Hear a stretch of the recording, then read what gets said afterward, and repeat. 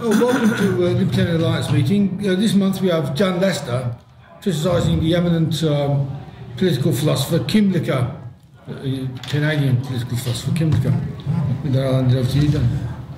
Thank you. He wrote the first page. In his well-known introduction to contemporary political philosophy, Will Kymlicka includes a substantial chapter on libertarianism, plus a preface and introduction that are also relevant to this subject. These are quite likely to help form opinions about libertarianism with many readers. Unfortunately, very many of Kymlicka's assumptions and arguments seem to me to be crucially mistaken. As I have no objection to his way of proceeding and organising his views, I shall respond to Kymlicka's points in the order in which they arise in his text. Consequently, it has proven convenient to divide my reply into sections following Kymlicka's own sections. This should make it easier for anyone to locate and follow Kymlicka's original text and compare it with my responses, should they wish to do so. Kymlicka's preface to the second edition. In the preface, Kymlicka says, "It is difficult for me to understand why anyone would get involved in a project of political philosophy if they did not think we could make progress." I heartily agree with this. In social science and even ideology, progress is surely possible. However, progress is not always as obvious as it is in the physical sciences. And even in the physical sciences, errors and dead ends have sometimes been mistaken for progress for a very long time, often decades. Where Kymlicka sees progress in political philosophy, I usually see errors and dead ends. For instance, he says, "One theme which I emphasised in the first edition was the way each theory could be seen as trying to interpret what it means for governments to show equal concern and respect to their citizens." Unfortunately, this thematic assumption thereby rules out of consideration things that political philosophy urgently needs to consider, specifically private property anarchism and a libertarianism that is unconcerned with the emotional demand for equal concern and respect. More on these points later. In what follows, I shall be isolating what I take to be the key errors with respect to libertarianism and trying to show that they are indeed errors. Kymlicka often repeats himself, and I've tried to avoid repeating the same criticisms of his points unless an extra twist seems to be involved or some emphasis seems to be desirable.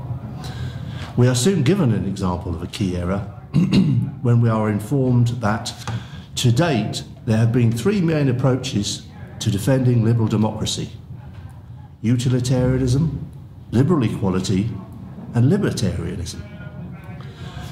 Setting aside utilitarianism and liberal equality for the moment, by liberal democracy, Kymlicka intends liberal in a modern sense that is only tenuously related to what liberalism originally meant, and democracy as some form of what is really elected oligarchy.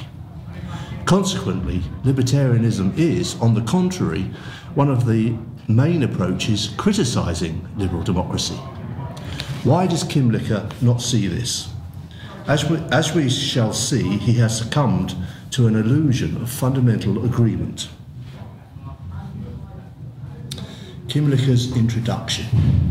The project. We now turn to the introduction, where we are told that our traditional picture of the political landscape views political principles as falling somewhere on a single line stretching from left to right. But we are then told people on the left believe in equality and hence endorse some form of socialism, while those on the right believe in freedom and hence endorse some form of free market capitalism.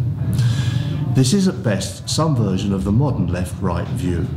The traditional view, originating in France, had laissez-faire liberals on the left and state interventionists on the right.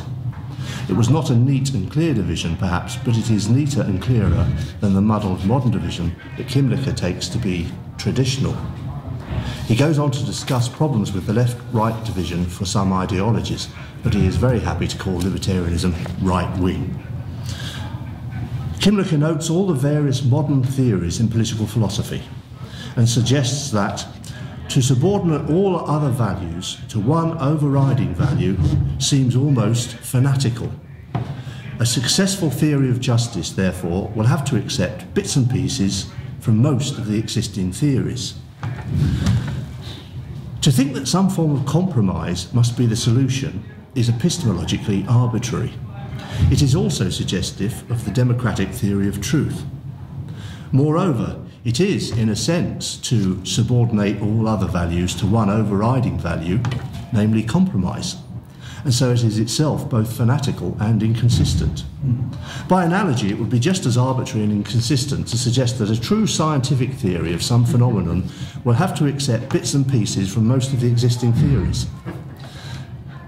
However, by way of a potential reconciliation, we are offered Dworkin's view that every plausible political theory has the same ultimate value, which is equality, in the sense of treating people as equals. Each citizen is entitled to equal concern and respect.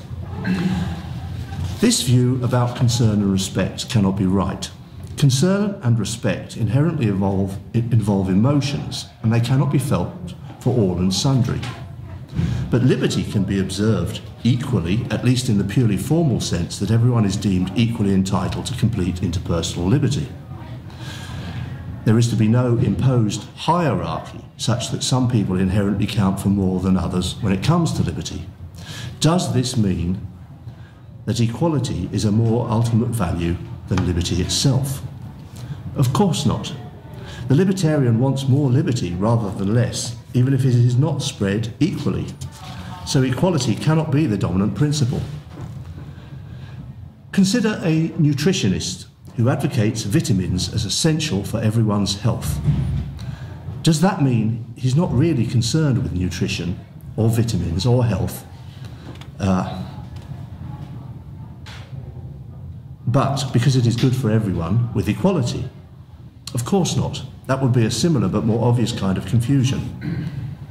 Kymlicka continues that those on the right believe that equal rights over one's labour and property are a precondition for treating people as equals. Libertarians should not be tempted to agree, for libertarians believe that ideally everyone should have full liberty. Therefore, equal rights are no use if they're not libertarian rights, and equality of liberty is not preferable to a greater total amount of liberty. I shall return to this point. A note on method. In his A Note on Method, Kymlicka tells us that he agrees that, as Robert Nozick puts it, moral philosophy sets the background for and boundaries of political philosophy. But he then goes on to state that we have moral obligations towards each other, some of which are matters of public responsibility, enforced through public institutions. By public, Kymlicka does not mean public in any sense whatsoever as voluntary organisations and institutions, whether profitable or charitable, that anyone might choose to become involved with. He means, as he makes clear, state institutions. In other words, he is taking it as an axiom, part of his philosophical method, that there is a moral role for state institutions. I don't see how this assumption can possibly be compatible with writing a book introducing political philosophy. Moreover, the word public is hardly a neutral term. Government, state, tax-funded are all objective and neutral, and so seem preferable in a strictly scholarly context. The term public is as biased in favour as the term parasitic is biased against. The fact that the bias is popular political propaganda is no reason for a political philosopher to accept it or promote it. Kymlicka insists that political principles must not crowd out, in theory or practice, our sense of personal responsibility. He quickly goes on to add, it is equally true that any account of our personal obligations must make room for what Rawls calls the very great values applying to political institutions, such as democracy, equality, and tolerance. In other words, as a matter of philosophical method, he is again taking it as axiomatic that we must have both our sense of personal responsibility and democracy, equality and tolerance. But political axioms are exactly what it is the purpose of political philosophy to examine critically. He even says, I believe that the ultimate test of a theory of justice is that it cohere and help illuminate our considered convictions of justice. This is a popular and foolish idea. Why should we look for what can only cohere with our considered convictions? This is only a nice expression for what epistemologically must remain assumptions, biases and prejudices, as I shall explain next. Is that approach even compatible with philosophy? Why should we rule out, before examination, the possibility that a new theory might challenge and overturn some considered conviction so that we learn something new? As my own brief note on method, I should state that I am using Karl Popper's critical rationalist epistemology. This can be explained as follows. Don't worry, it's very brief. All observations are theory-laden assumptions. We cannot perceive reality directly. All arguments rest on, and thereby amount to, assumptions. Logically, we can never support or justify assumptions because of an infinite regress. Therefore, the only logical epistemology is testing and criticism to try to detect false assumptions. To ask a critical rationalist to justify his assertions is analogous with asking an atheist to name the true religion. A critical rationalist can sometimes usefully explain his assertions, but that explanation will itself make assumptions and not be complete. More on this later. We now turn to the chapter on libertarianism itself. Kymlicka on libertarianism, the diversity of right-wing political theory. We have dealt with the left-right confusion already. Kymlicka's first sentence is, libertarians defend market freedoms and oppose the use of redistributive taxation schemes to implement a liberal theory of equality. It would be more accurate to say that libertarians first and foremost defend some version of a non-invasive theory of interpersonal liberty, hence the name libertarianism. If people wish to use their liberty for market transactions, then that is allowed. If they wish to live in a moneyless commune, then that is equally allowed and in no way a lesser liberty. However, people are also at liberty to engage in all manner of non-invasive personal activities, such as recreational drug use, consensual sexual behaviour, free speech and freedom of association. These liberties have no particular relation to whether or not they happen to involve markets, and it is quite misleading to fail to give clear and equal prominence to these liberties if attempting to outline libertarianism. Apart from Kymlicka's personal agreement with it, why give special mention to the fact that libertarians oppose the use of redistributive taxation schemes to implement a liberal theory of equality? Libertarians oppose all acts they perceive as interpersonally invasive, whether by governments or individuals. Kymlicka goes on to state that unlike libertarians, any utilitarian commitment to capitalism is necessarily a contingent one. But why can the same not be true of libertarians? Why would libertarians want capitalism if they thought it were a disaster for either liberty or for welfare? Both possibilities seem conceivable to me. I wouldn't, and I don't know of any libertarians who would. Kymlicka mentions, if, as most economists agree, there are circumstances where the free market is not maximally productive, for instance, cases of natural monopolies, but libertarian economists cannot fairly be overlooked in an introduction to libertarianism, and they would typically not agree that the free market is not maximally productive or that there are natural monopolies, or at least not in any way that one might plausibly hope that politics could improve upon. And it was exactly coming to such consequentialist opinions that led at least some economists and some non-economists to become libertarians. Kymlicka also refers to the possibility of a utilitarian view that, Redistribution can increase overall utility, even when it decreases productivity. Because of declining marginal utility, those at the bottom gain more from redistribution than those at the top lose, even when redistribution lessens productivity. And again, many libertarians would not agree with this as a realistic possibility because they think it neglects the medium to long-term effects of a system with such systematic interferences in economic calculation. If only the government stopped interfering with the economy, then there would be a compound growth of prosperity that particularly benefited the worst off because of declining marginal utility. And if libertarians did not believe this, then at least some of them would not be or have become libertarians, including me and many libertarians personally known to me.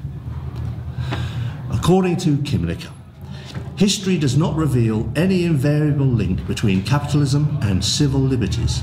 Countries with essentially unrestricted capitalism have sometimes had poor human rights records.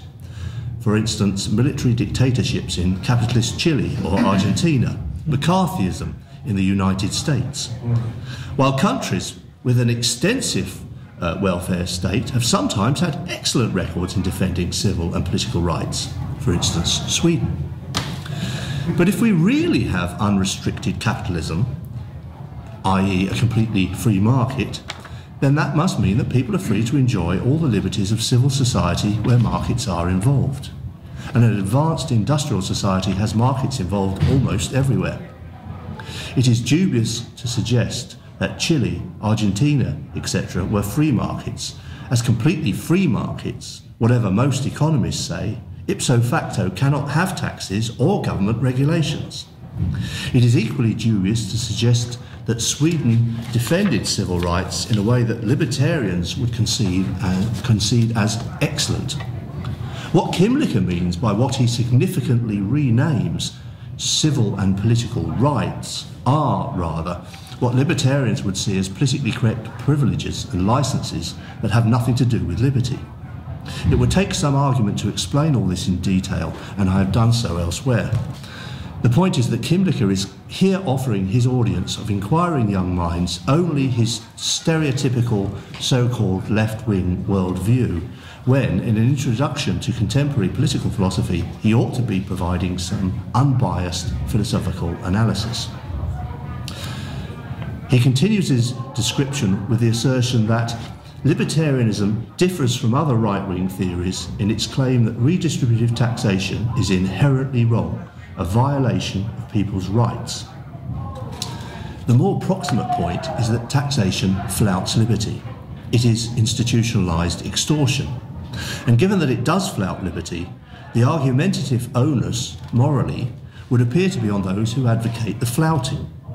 But Kymlicka is determined to discuss only rights and the market here, explaining that libertarians hold that government has no right to interfere in the market even in order to increase efficiency. How is this logical possibility of governments increasing efficiency realistic? We are simply not told. The self-ownership argument. Kymlicka particularly criticises Robert Nozick's view on libertarianism, and hardly anybody else's, and that is typical of many critics of libertarianism, I'm afraid.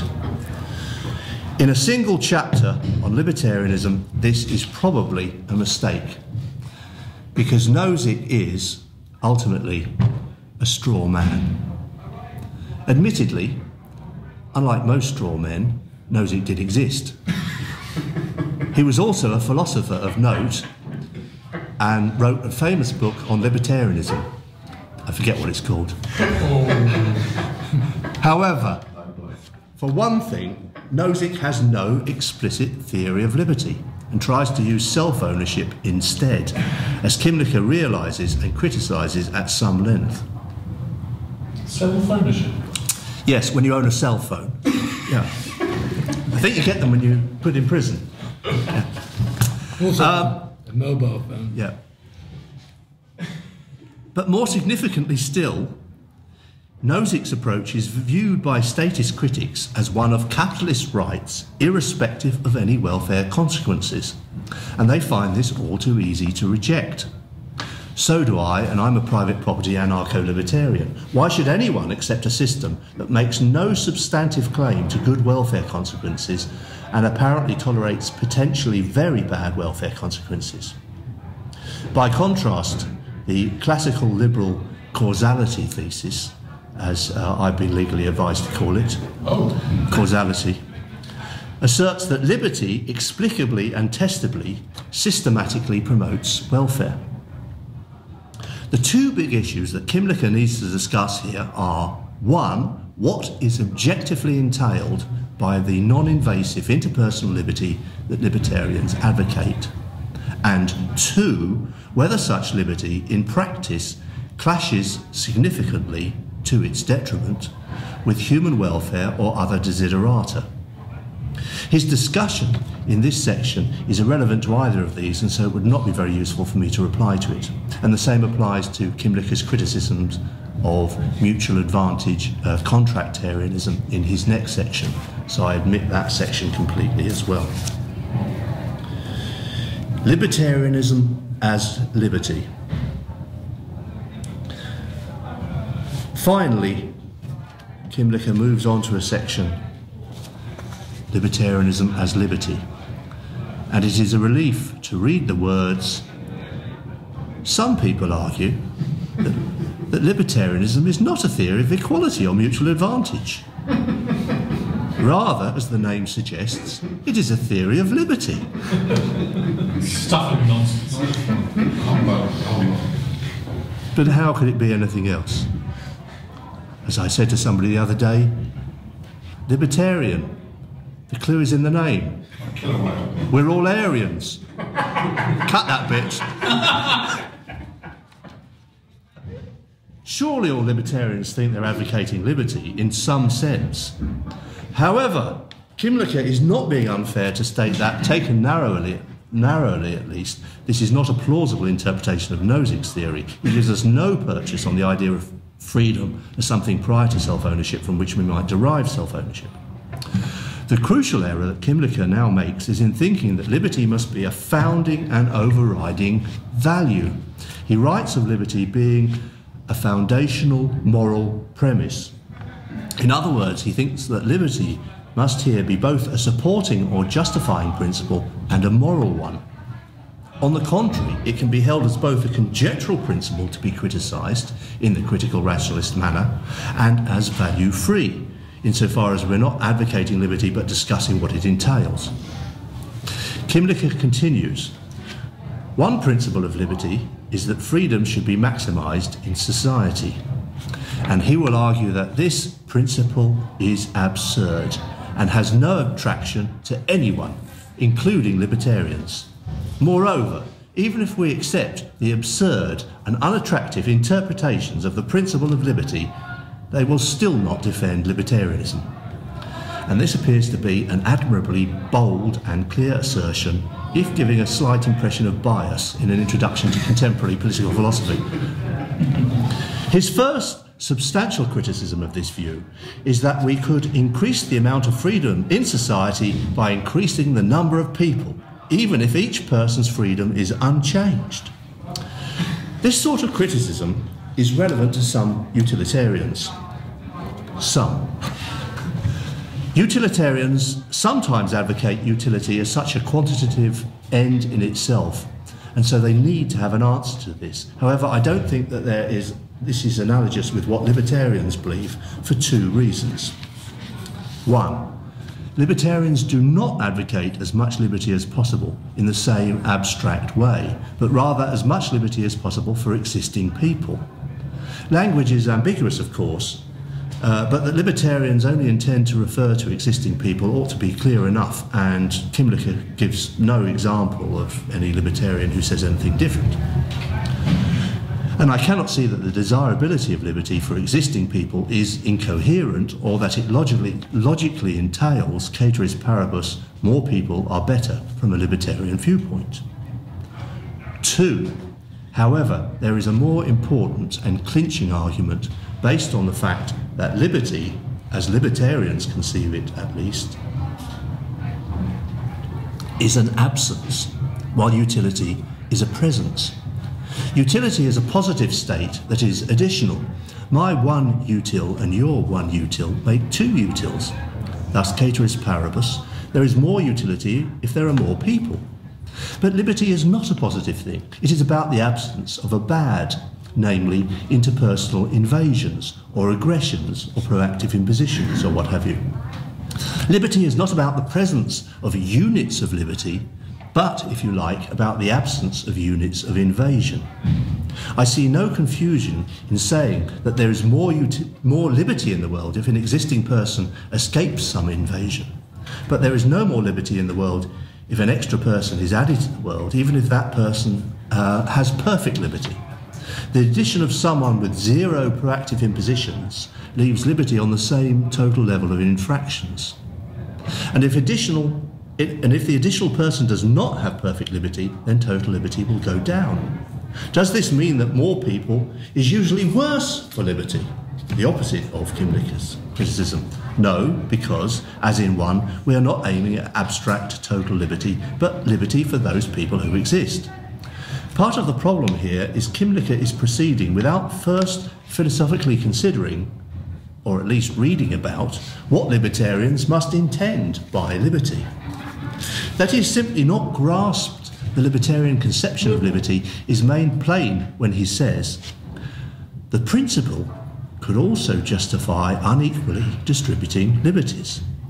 If 5 people enslave me, there is no reason to assume that the loss of my freedom outweighs the increased freedom of the 5 slave owners. They may gain more options or choices collectively from the freedom to dispose of my labour than I lose. But the slave owners do not gain any liberty. Liberty is not licence. Liberty is being not proactively imposed on by other people, by being made a slave, for instance.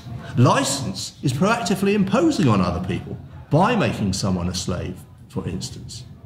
It seems doubtful that Kymlicka asked any libertarian what he thought about this criticism. So Kymlicka has not begun to show that libertarianism cannot have a liberty-based theory in the sense of respecting the liberty of existing people. Kymlicka calls his view a natural interpretation of the claim that freedom is the fundamental value. Even if it is a natural interpretation, it is irrelevant to a philosophical criticism of libertarianism. He goes on to say that it is encouraged by the libertarians' rhetorical rejection of equality. Libertarians believe in equal rights of self-ownership, but many of them do not want to defend this by appeal to any principle of equality. They try to find a liberty-based reason for equally distributing liberties. I do not see anything merely rhetorical about the libertarian rejection of equality. Libertarians do not need to believe in equal rights of self-ownership or equally distributing liberties, though some libertarians might do so. They can simply believe in self-ownership and other liberties for all because liberty seems desirable. The conjectured value of liberty is what they appeal to. Equality has nothing in particular to do with it, as explained earlier. Advocating liberty for everyone is on a par with advocating vitamins for everyone. Neither view implies a more fundamental principle of equality. Kymlicka is so obsessed with equality himself that he sees it everywhere. His position is as biased and muddled as a libertarian asserting that egalitarians ultimately appeal to a more fundamental principle of liberty, because they want people to enjoy the liberty that equality brings. It might be true that some libertarians say they favour equal liberties, but then they are muddled too, and I don't defend them. Persisting in his equality error, Kymlicka also supposes that libertarians reject increasing the overall amount of freedom by unequally distributing liberties. He gives no citations for any of these claims. Libertarians believe this, libertarians believe that. No citations at all. He simply says, oh, it pops into his head. Somehow he's got the idea. So, well, I'm not a libertarian philosopher or anything. I'm not a philosopher, I just write down. Oh, yes, maybe that's true. I don't know why he does that. Why? It's not philosophizing. How can you not cite a position that you're criticising? You say this is what they all say, and you can't come up with one example of somebody saying it. Anyway, on the contrary, given the choice between a world with more liberty, lower overall taxation, for instance, and a world with equal liberty, higher but more equal taxation, for instance, a libertarian must clearly prefer the world with more liberty. If any self-styled libertarian were prepared to sacrifice total liberty in order to promote equal liberty, then he would seem to me to be confused in thinking that he was primarily a libertarian. Given that Kymlicka appears keen to refute libertarianism, one might think that he would quote more of what libertarians say about such things. Consistent libertarians are simply not committed to equal liberty for each person, as the ideologically blinkered libertarian insists. They must advocate complete liberty for each person, and failing that, as much total liberty as possible. Therefore, I shall largely ignore as irrelevant the theory that Kymlicka calls neutral liberty, or the greatest equal liberty principle, that each person is entitled to the most extensive liberty compatible with like liberty for all. However, during his discussion, he attempts to give a non-moralised definition of liberty, and his attempts are relevant. The two views he considers are simply counting up of possible actions or choices, and some assessment of the value or importance of these different these different options. What do possible actions or choices have to do with the libertarian conception of liberty? Virtually nothing at all. How do they relate to liberty as interpersonal non-invasiveness? They don't. Kymlicka has not addressed any actual libertarian theories of liberty. He is attacking straw men.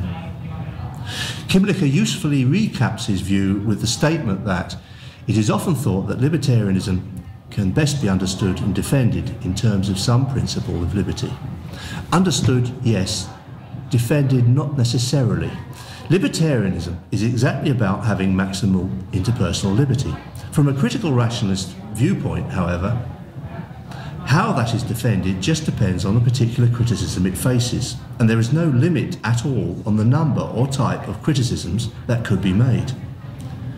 Kymlicka's epistemological mistake is in thinking that either liberty itself or something else must be the thing that liberty is defended in terms of. In other words, liberty or something else must be what justifies libertarianism as a foundational moral premise. But as critical rationalism explains, nothing supports any theory, whether factual or moral. Kymlicka is looking for a mare's nest and complaining that he can't find one. Kymlicka asks, is it true that the free market involves more freedom than the welfare state? And says, in order to assess this claim, we first need to define freedom. About time. We certainly need a theory, or at least some account of freedom, and preferably a libertarian one in the first instance. But then Kymlicka applies various accounts of freedom that are not libertarian.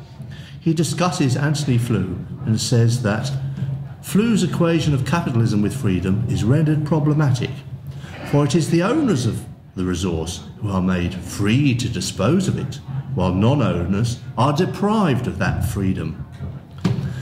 Again, this is a failure of Kymlicka to distinguish liberty from license.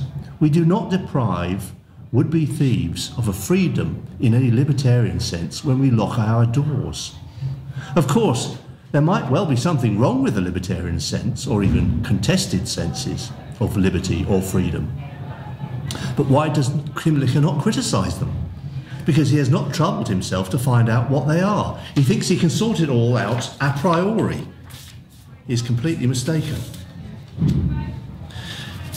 He defends his zero-sum view of freedom by reference to the origin of private property, concluding that since private ownership by one person presupposes non-ownership by others, the free market restricts as well as creates liberties, just as welfare state redistribution both creates and restricts liberties. But the libertarian issue is whether some example of private ownership minimises any proactive impositions, i.e. initiated invasions, interferences or restrictions. And if it does, then that is the libertarian option. And that is what allowing initial acquisition and the free market does do, and what the welfare state does not do. Though we always have the pre-proprietarian principle of interpersonal liberty to fall back on if there are any problem cases. Of course, I don't expect this necessarily brief account to be enough to persuade Kymlicka, or even to be fully clear to him. But I have written at length about it elsewhere, not least Escape from Leviathan, now available in paperback for only £15 at all good Amazons. And that account refutes the faux sophisticated conclusions of G.A. Cohen, which Kymlicka quotes with approval, that private property is a distribution of freedom and unfreedom, and that the sentence free enterprise constitutes economic liberty is demonstrably false. Consequently, Kymlicka is wrong on two crucial accounts when he concludes that the system of exchanges which Nozick protects itself requires continuous interference in people's lives. It is only continuous state intervention that prevents people from violating Nozick's principles of justice.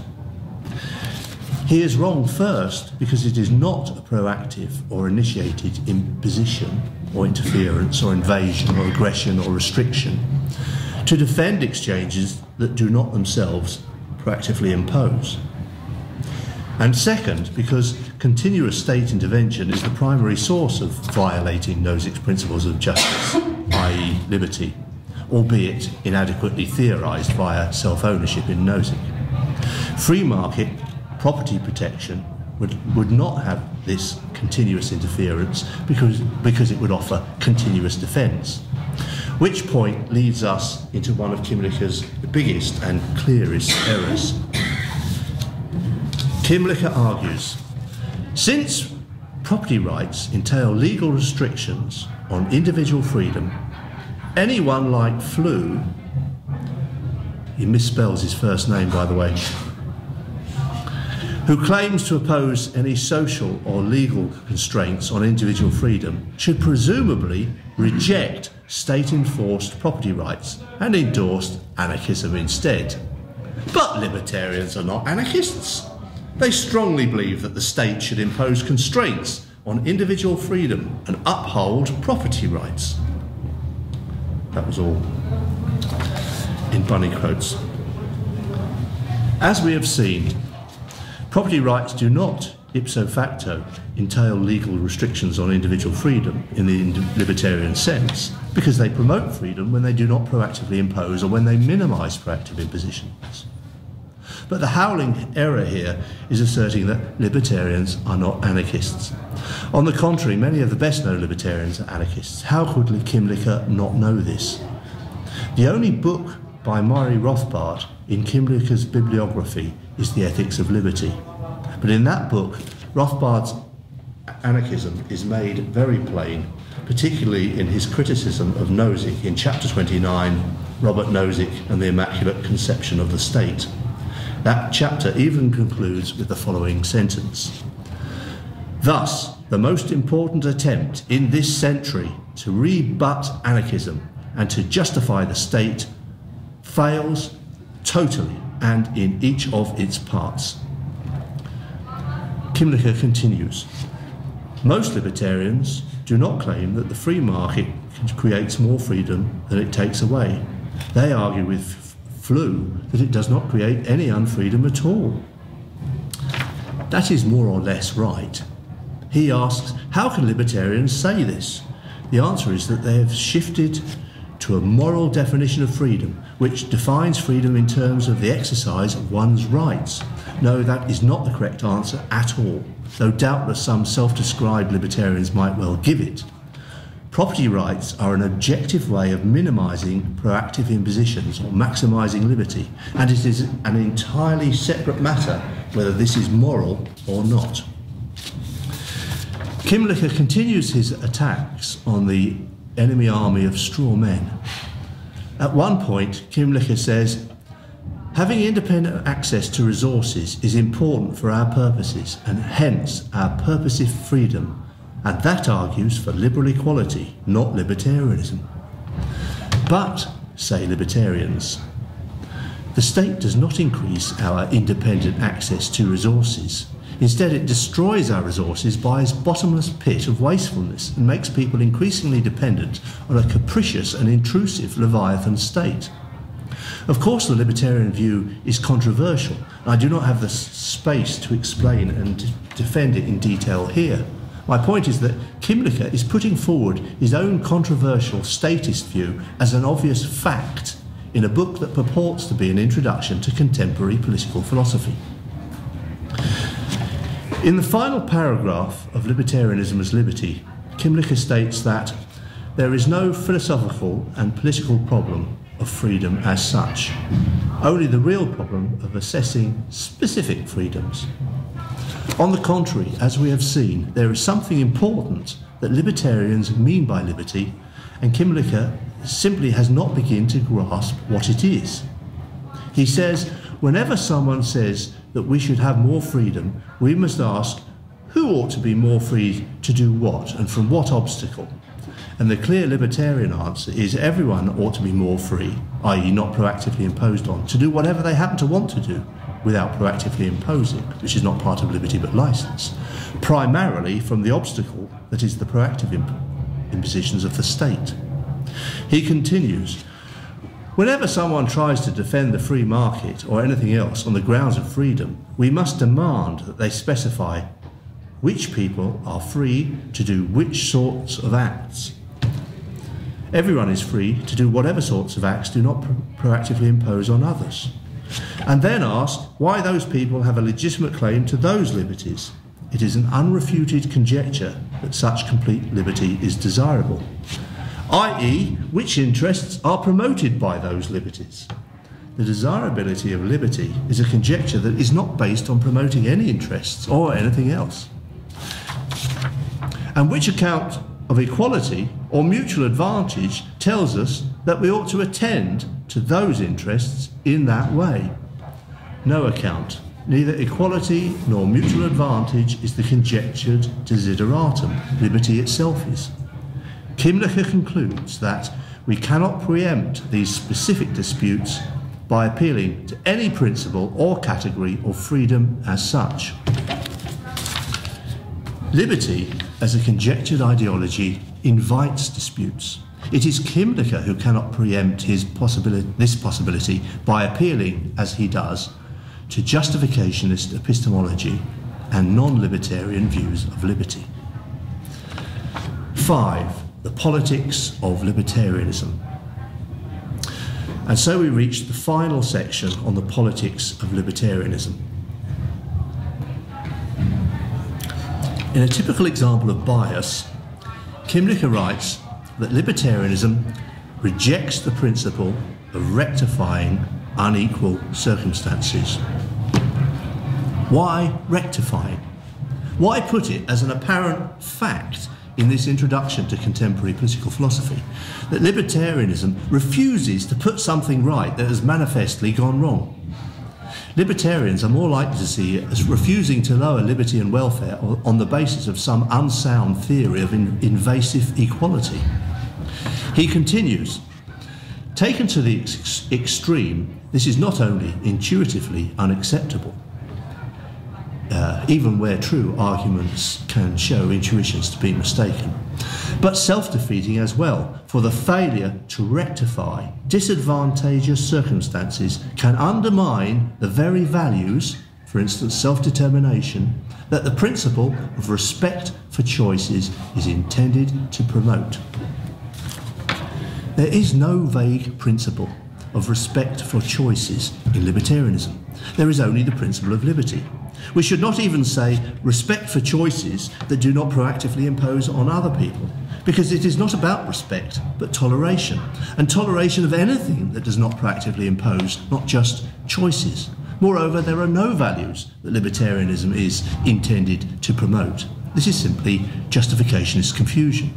But in any case, libertarianism cannot undermine people's self-determination.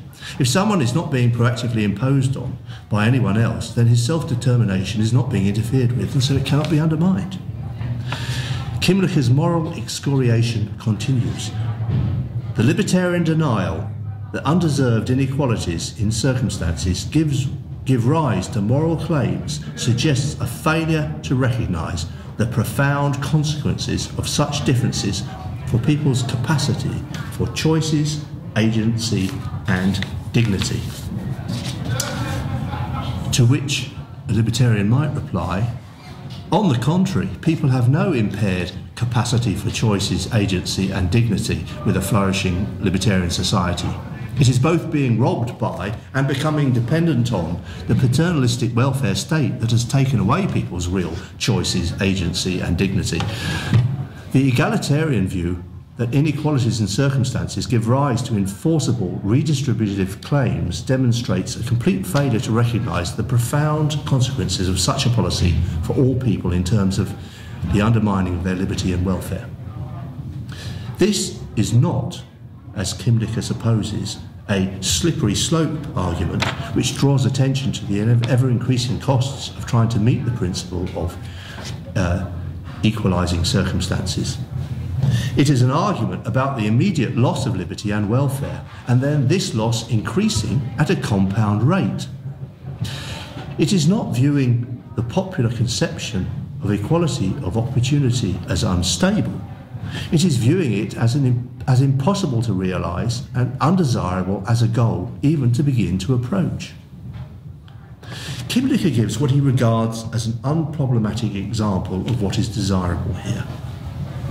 The attempt to equalise educational facilities, for instance, to ensure that state schools in predominantly black neighbourhoods are as good as predominantly white schools, does not impinge in an oppressive way on individual choice. Equality is, as usual, a red herring here. The provision of state schools impinges in the first instance on the choices of the individual taxpayers to spend their money as they wish. But the dire state schooling also impinges on all the children who are subjected to it. This is because an efficient, thriving market in child education has been crowded out by right-wing paternalists like Kymlicka. He goes on to discuss more difficult issues without realising that his unproblematic example is completely flawed. Is it true that it is inhumane to deny that unequal circumstances can create unfairness? Our moral intuitions, including fairness, probably evolved and were useful for survival when humans lived in small groups of close relatives. Understandings of fairness have now even been displayed among other animals, such as monkeys. This suggests that fairness has survival value for within families or among close relatives or friends. However, there is no reason to think that this moral intuition can practically be applied to a wider society. To do so is to impose redistributive policies. To impose redistributive policies on that basis is to assume that a whole society's circumstances can be equalised or compensated for without significantly reducing liberty or welfare. But that assumption is erroneous because such imposed redistribution both restrict non-invasive liberty and disrupt the economic calculation and capital accumulation that an advanced economy requires. Kymlicka admits that a lot of opposition to the welfare state is due to the fact that it is perceived to have failed. But he thinks that this has very little to do with libertarianism in the philosophical sense. Not many people have even heard of libertarianism, of course, or not until Ron Paul, at least. But state failure is evidence that libertarians cite in recruiting new libertarians. And a move away from the state is a move towards libertarianism, whether philosophical or not. We are told citizens in Western democracies have not en masse rejected the principles of liberal equality. But it is not likely that state subjects embrace the principles of liberal equality in any philosophical sense either. Do people en masse, rather than most ideologues, even have a vague approval of liberal equality? Would they even be able to say what those words meant if asked? Most people don't think much about political principles, as they know it wastes their time. Kymlicka is right to say that the debate between right-wing and left-wing parties is not over the principle of protecting the vulnerable. That is not disputed by either side. But that is because both sides have the same paternalistic right-wing principle. We are then informed that, unfortunately, the perceived failings of the welfare state have not only contributed to a dissatisfaction with traditional redistributive policies, but have also generated widespread distrust of the government's capacity to actually achieve social justice. Unfortunately? Fortunately, more people are now not only distrusting the government to achieve social justice, but are also beginning to trust the market to achieve it. Fortunately, the scales are falling from people's eyes, but not Kymlicka's. He lists a number of so-called left-wing and right-wing positions, which I shall omit.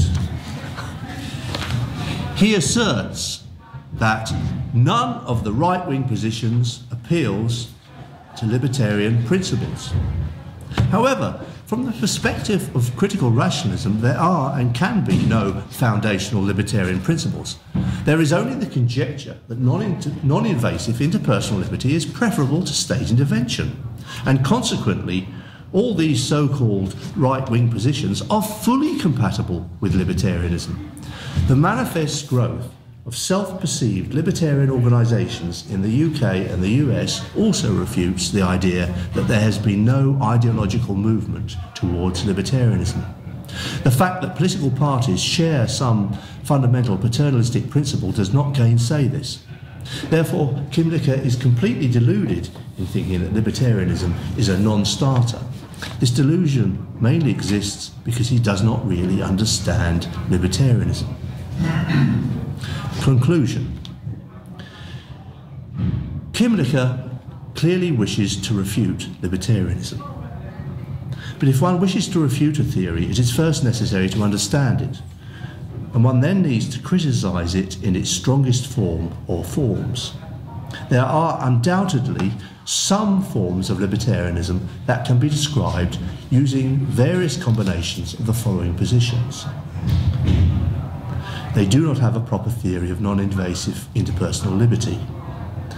They make an inevitably futile attempt to justify libertarianism by some means. They conflate what liberty is with why liberty is desirable. They are not particularly concerned with the welfare consequences of the ideology. They assume a state of some size. And for many of such kinds of libertarianism, some of Kymlicka's criticisms might well be sufficient to refute them. However, many libertarians would also regard all those forms of libertarianism as hopelessly faulty and would happily criticise them themselves. This is because they prefer what can instead be described using various combinations of the following positions. They do have a proper theory of non-invasive interpersonal liberty. They do not attempt the epistemologically impossible justification of libertarianism by any method, but seek and answer criticisms of the libertarian conjecture. They clearly distinguish what liberty is and objectively entails from whether liberty is valuable or moral. They are particularly concerned with the welfare consequences of the ideology. They are anarchists. And for many of such kinds of libertarianism, Kymlicka's criticisms are insufficient to refute them. And for a libertarian theory that is all of these, Kymlicka has, so far, not even attempted one criticism of it. Thank you.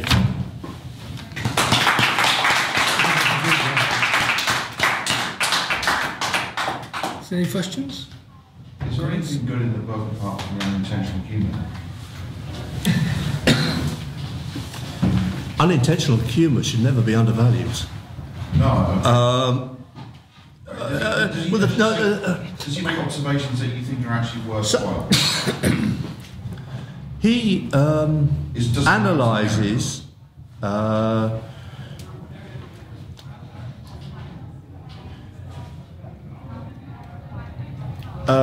certain philosophical positions in political philosophy in a way which is interesting and is how a lot of people think.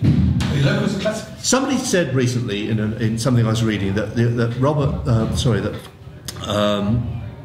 Rothbard was just hopeless and not worth reading, and I just thought this is absurd. I mean, Rothbard is always worth reading. Even when he's completely wrong, he's very stimulating. And often, if he's only slightly wrong, but even if somebody's completely and utterly wrong, that doesn't mean they're not worth reading, because you read them and you can see why they're saying what they say. You have a response to it, and it really informs you and fills in the background to the debate.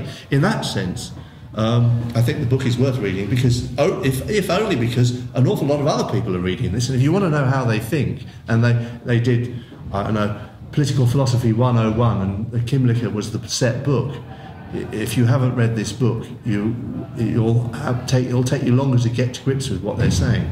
So, but there are a few insights. Yes, I mean, he says these people think that, and they probably do so for these reasons, and you think, yeah, probably they do.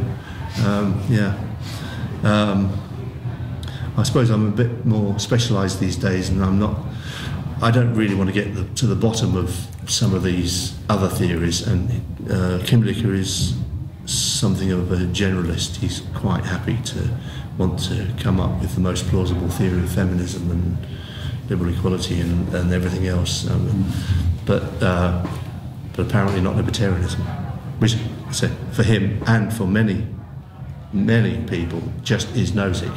Nozick is libertarianism, that's it. This has been, ever since the book came out, people say, I'll tell you what's wrong with libertarianism, and then they say something against Nozick. And is that an advance or not?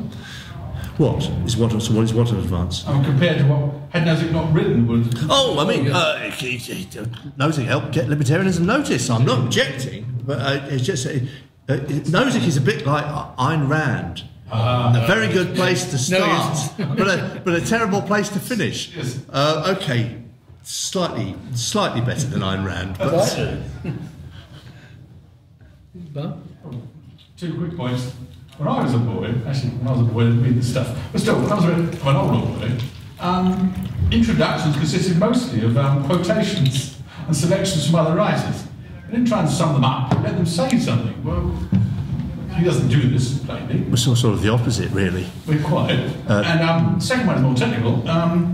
You speak of total liberty. You sound dangerously close to something that has to be aggregated and calculated, and it consists of libertils. So many libertils are lost, so many libertils are gained. But I should answer a question for you, I think, by saying no. Any state of affairs that includes any illiberality, if some element of that is removed, total liberty is increased. Yeah. That would be, but it's not measured in anything particular. Yes, it's one of the many ideas where he works out what he thinks libertarians must think, and then says, well, that's ridiculous. That's because he thought it. Yeah, I mean, I'm sure that it's not peculiar to libertarianism. I mean, a lot of people criticise socialism who just don't really understand the particular socialist theory that they're purporting to refute, as you must have experienced with Marx. They have no idea, but socialism's got nothing to do with this thing that they say. But worth reading. I think it's worth reading. Is it thick? Is it expensive? It's fairly thick. It's about 500 pages or so, and not very expensive. You get a second-hand copy. But he covers the waterfront. He does. That's it. Yeah, I mean, if you want to know where all of these different theories, he tells you about them. Well, I mean, I say that I think that he has insights into the other theories, but it could be that everybody else said, no, God, he doesn't understand feminism, he doesn't understand them. It could be that in everybody's speciality, they're equally appalled by what he's written. I don't know. Is there a good book list? That could redeem it. Well, in the bibliography. Yeah, Well, I said one book by Rothbard. Very almost no libertarian economics, and so libertarianism without the economics is I mean, he argues that libertarianism is all about free markets, and then he sort of ignores the economics completely. Well, if it's about free market, you'd think the economics would be relevant, and what about the libertarian economists? Surely they must be relevant. No. So there's no meters, no discussion. In the text, it's Nozick and Anthony Flew, pretty much, and that's it. I mean, and Anthony Flew. I mean, if somebody said, "Give me a list," tell me 20 libertarians. Well, I don't think I'll put Flew in the 20, 50. No, 200. Yeah. You get long enough, I'd put but then I'd sort of with qualifications. I'm surprised when you were talking about his definitions issues about liberty that you talked about equality. Do you think, again, we have to guess what his thought processes are, but then he's been guessing about us. Why should yes. Yeah. Well, we paid a compliment. But do you think when he was, his views about, was it Poet Spencer's idea of equal liberty? Yes, I mean that idea exists. Do you think he's misinterpreted that? Or he's heard the expression? I think he's almost certainly heard the expression. This doesn't appear in the text. He's come across the idea. As soon as you said that, I thought maybe he's read. Yeah, no, I think he might well have done, but he doesn't cite Spencer in the text. I can't remember whether he's in the Imperial or Free, but I don't think he is. But I couldn't swear to that. But yeah, I mean, it's a popular view, and I've heard it defended by some people. Because talk about the ignorance of the anarchist position, or at least the seemingly ignorance. I mean, is there no? Well, he says libertarians aren't anarchists. Why aren't they? So he definitely thinks they aren't. For some reason, he's read Rothbard's book and not noticed that the man is an anarchist. He's not read any Spooner? Well, when I say he's read it, I should say it's in his bibliography, which is not quite the same thing. Yeah. He doesn't. Sorry. Yeah. I read that book by Kymlicka 25 years ago when I was a student myself, and wrote an essay, or several essays, I think, criticising this chapter on libertarians. I think I got most of the points in them raised. You could have saved my time if you kept those essays. Actually, I'll have to go back and read my essays yes. To see how many of them I did. But one thing that I definitely remember was the straw men. It was a relentless series of straw men knocking down. It was clear that the only libertarian you'd actually bothered to read even halfway properly was Robert Nozick. Yeah. And it was absolutely obvious that even though he cited Rothbard, he clearly hadn't read him at all. It's not just that he didn't know anything about anarchists. He wasn't even familiar with Rothbard's criticisms of Nozick and the idea and those silly ideas about libertarians as liberty being absurd because we want more people in the world. It's just idiotic arguments. I think I probably covered it in there.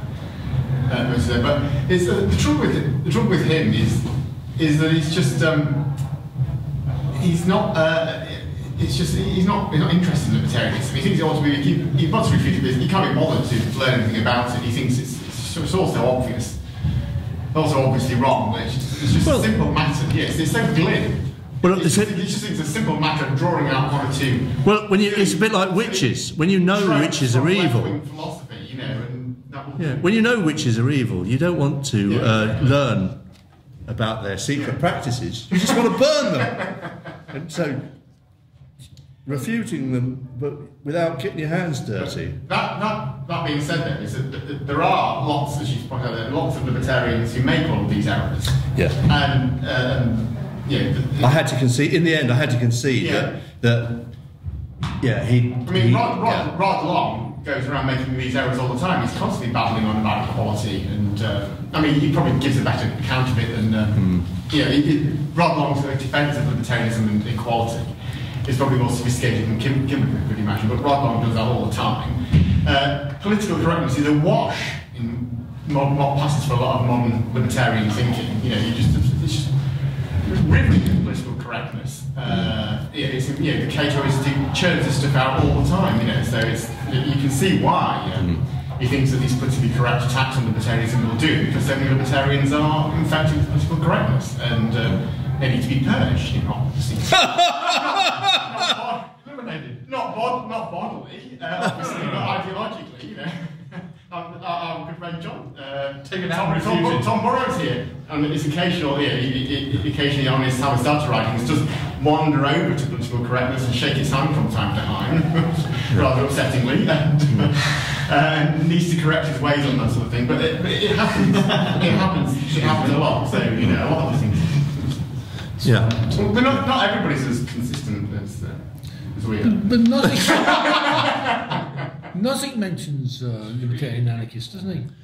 He mentions Rothbard, for example. It's in the title. It's in the title, and he mentions him in the text. Yeah, Rothbard. But, he tries to refute. That's it. He tries to refute Rothbard. I mean, that's the whole point. Is he's trying to refute Rothbard, so he's read Anarchy State Utopia with Nozick trying to refute Rothbard, and he didn't notice that what Nozick is trying to refute is Rothbard's anarchism. In other words, libertarian anarchism, and it's a glaring blind spot. How can you not notice that?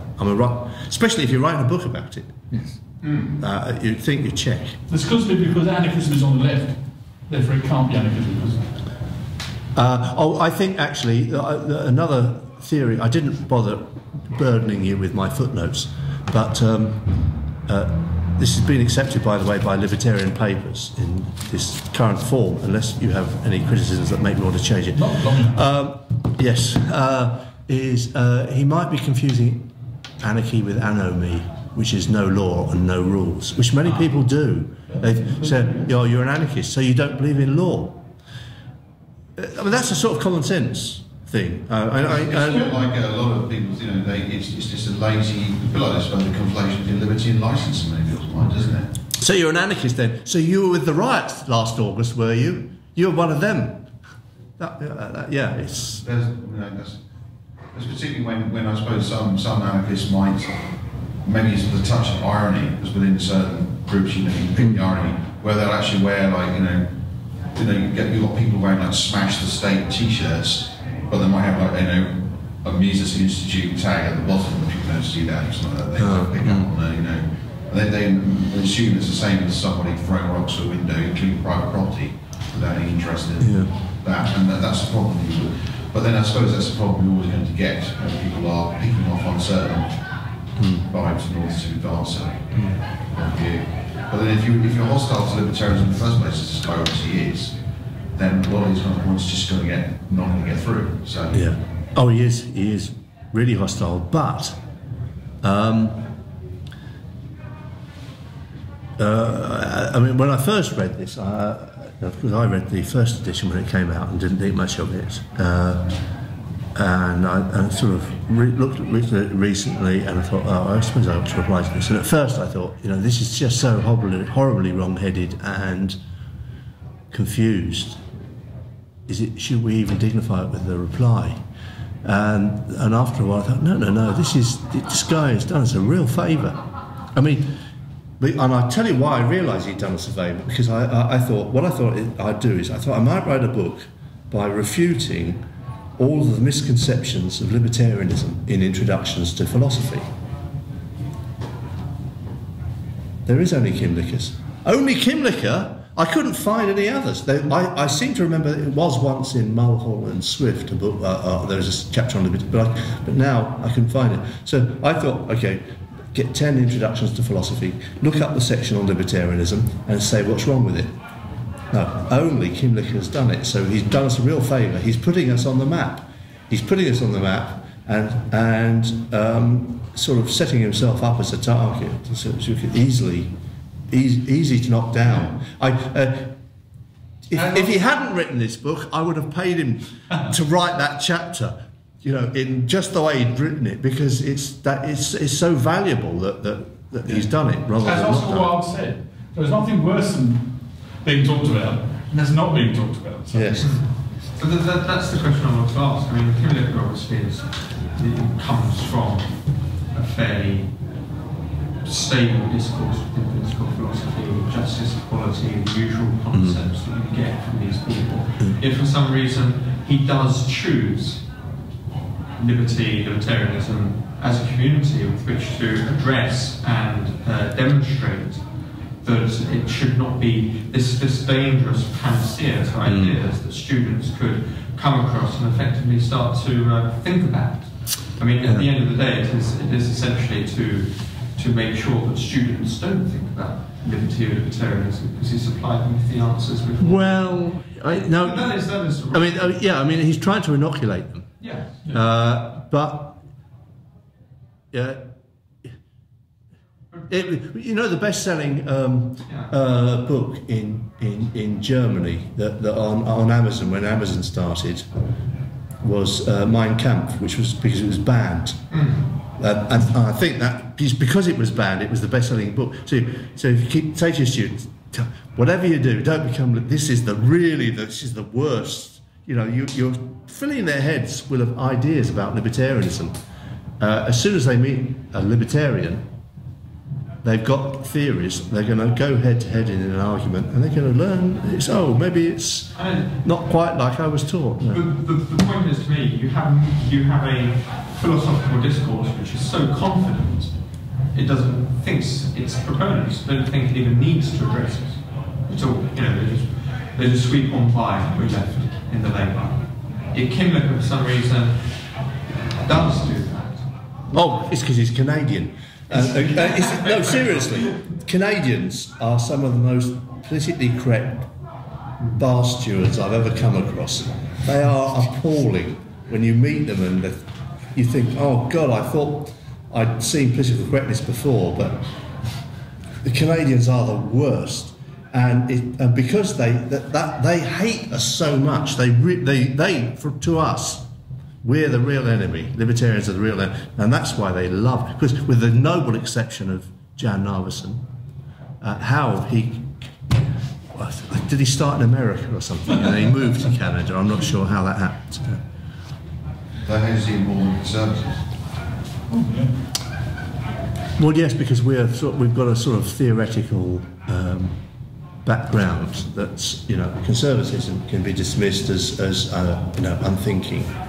Well, I know they can't do that. I mean, do you think that there's, thinking about one or two other examples of where people laid out the sort of terrain of political philosophy, if not for the young students, then maybe just as sort of another tutories of what's going on, how you sort of one of those introductory books. I remember once, playfully said to you maybe a couple of years ago now, that when Roger Scruton brought out his dictionary of political thought, that you sort of felt that you need to do a response, because he was baking a lot of his own prejudices into his own ideas were in the dictionary. Now, actually, I've actually still got an increasingly yellow graphic copy of it. So. Me too. Well, the glue is terrible in that paperback edition, isn't it? It's all kind of pieces.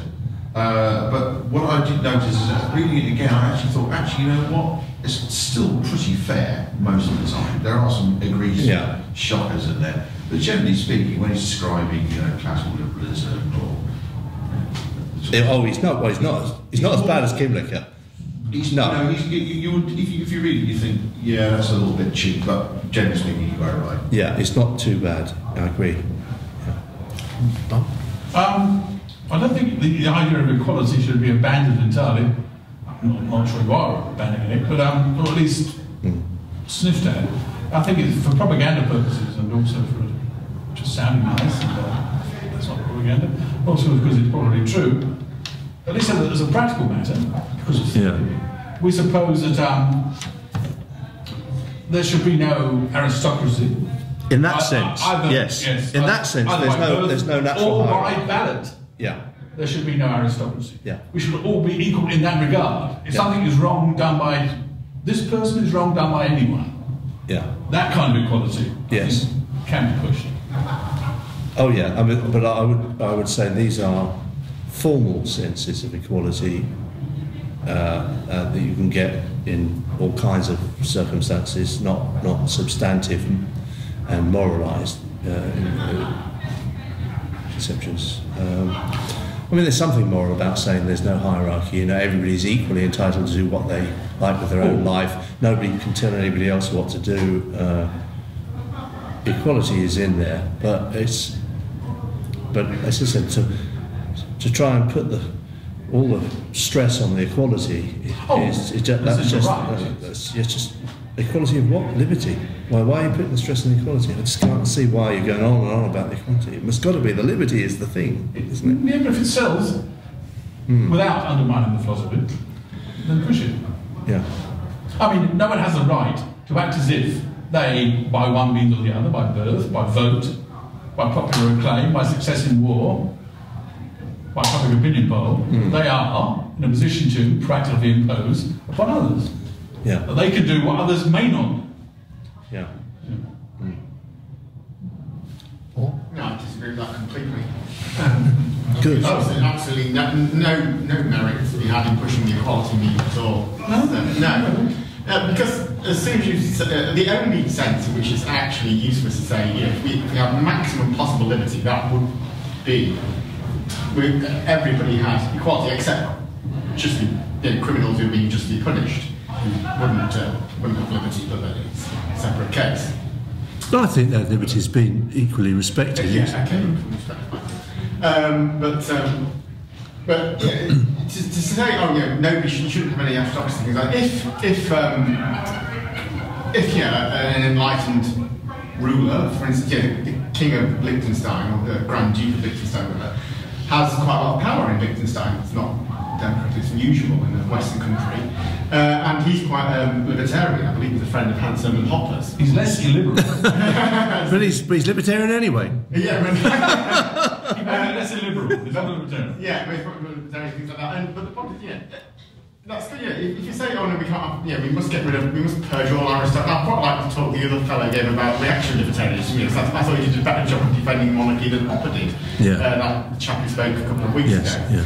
And he gave better arguments for that. But in an ideal world, there won't be a king, and there won't be a monarch, and there won't be an aristocracy like that. But in the practical world, it could well be that an aristocracy or a monarch inherited privilege helps us get better. Even it'd be better to have 650 utterly corrupt MPs, as he said, all taking graft, actually exercising political power. Even that would be better. So instead, we got both. Yeah, we have both. Yeah.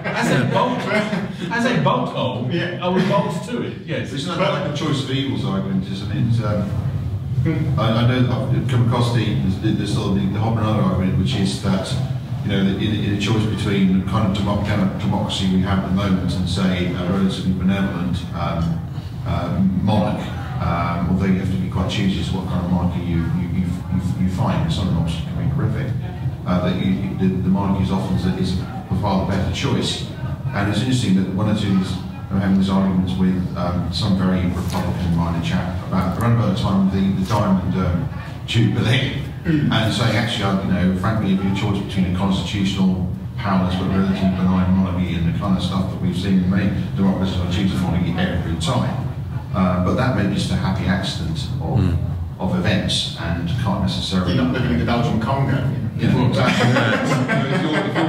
If you're only a citizen at the time of the late Caesars, I think you'd probably be quite keen to see a return to the Republic.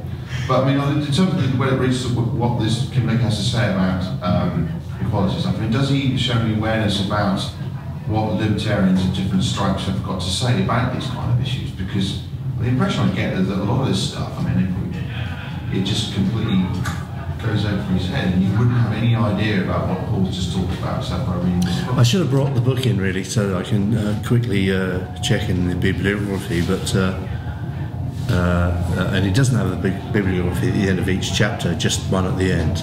So does he draw any of the kind of debate? I mean, Libertarians, for example, might disagree on things like abortion, disagree on things like death penalty, disagree on. As I said, for him, libertarians defend the free market, the bastards. He doesn't care all this other stuff. No, because he doesn't sort of think that that's got anything really to do with libertarianism, because he's in favour of that as well. So he doesn't identify it as any inherent. There's nothing inherently libertarian about it. He doesn't discuss it. He actually, footnote 5, he says there is a difference between a libertarian and a conservative. And it's libertarians believe in things like free drugs. Sorry, you should be able to take drugs and engage in sex. And so there is this difference, but there is, in principle, there's this difference between a libertarian and a conservative. But he puts it in the decent obscurity of a footnote. He doesn't want to discuss it. He's not interested in it. So, for example, the fact that libertarians say oppose things like military conscription, or nothing. No. It is really just. It's an attack on Nozick with a bit of flu thrown in, because just to show he wasn't just Nozick. I'm afraid that's. But he had a lot of ground to cover, because there are an awful lot of writers he's trying to cover the whole of contemporary political philosophy, but then that's what he chose to do. Nobody made him say there are no libertarian anarchists. He chose to write that down. He chose to have in his index or bibliography a book by a libertarian anarchist arguing for libertarian anarchy, and then chose to write there are none. So, shoddy scholarship. Well, he doesn't read all the books. It's probably his research assistant's assistant who put the bibliography together.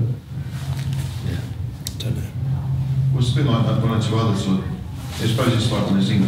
If you read about something, whether it be a newspaper article or anything else, about a subject you know a lot about, and normally you'll read the article with the author concerned and nod and think, oh, that's quite an insightful piece. And then one day they'll write about something that you really do know about, and you suddenly realise they don't know what the hell they're talking about. I had this experience where I read The Economist magazine. Something writing about something I spent all my day writing about, and I think, oh my God, because it's done very much on the fly, quite superficial, but it's got a certain sort of knowingness about it. It's very clever, actually, if you take a moral view about it. But when you actually get down to it, there's nothing there. And occasionally, when you had that kind of experience reading so-called experts about something that you know a lot about, it's just garbage. And it's quite so. They have Paul. They have PhD at Oxford. Surely these people know what they're talking about. They've taken 3 degrees, not 3/3, 3 separate degrees they've taken. Yeah, amazing. David Cameron's got a PP from Oxford. Oh, that refutes that theory. The evidence of the brilliance of that every day on the news. No further questions. But I don't know if you're right, but he's the only introduction to political philosophy that mentions libertarianism.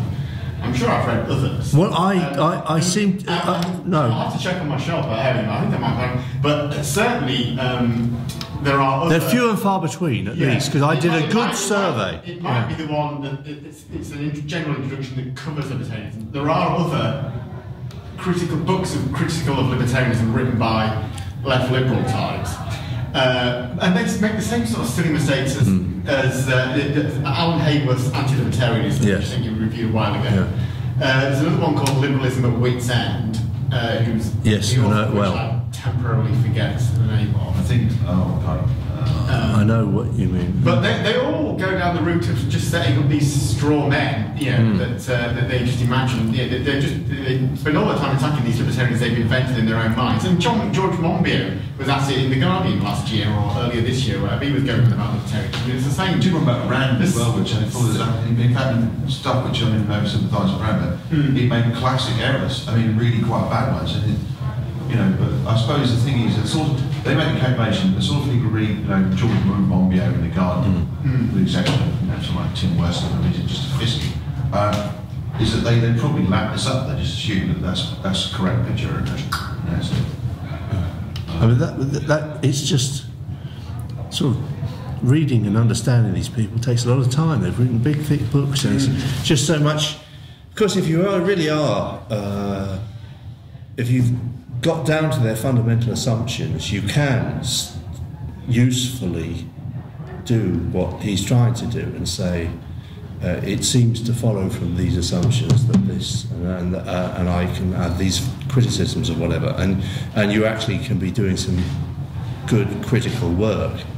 It's just that in his case, the things that he thinks that libertarians say, they don't say, and he's starting from false premises. Well, I mean, one thing also that occurs to me is that they probably don't understand socialism either, these people. And I don't know, I imagine there are probably socialist groups reading Will Kymlicka and going, God, look at the cruttiest effort he makes of attacking socialism. It's absolutely fucking useless.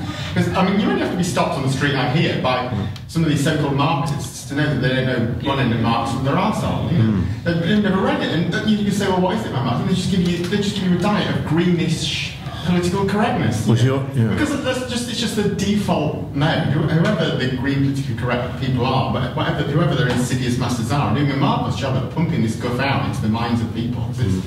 It just seems to be the default awash mechanisms. Yeah, they're not socialists. They haven't read socialism, they don't know Marx, they don't know anything about that either. Well, there are different kinds of socialism. Yeah, it's just a greenwash of political correctness that you just come with. Kymlicka not so particularly green, but he wrote it before the greenism really got going. Yeah. But it's that kind of genre, you know. Better be careful that we're not using too much colour prejudice against these people.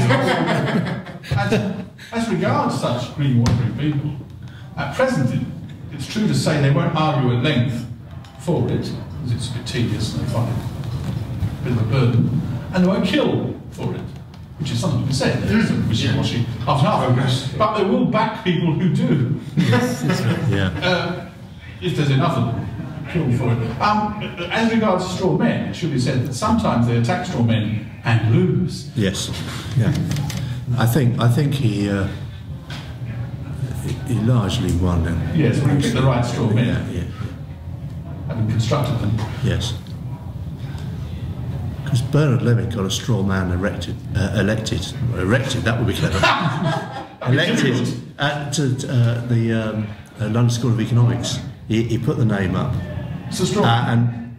Invented a name and campaigned on his behalf. And when he was elected, he duly wheeled a straw man onto the stage and said, "This is the candidate that's been duly elected." No harm. So, they can win elections, the straw men. In a straw bubble. Is there any contributions? Oh, well, with that then I suppose we also retire. Thank you. Thank you.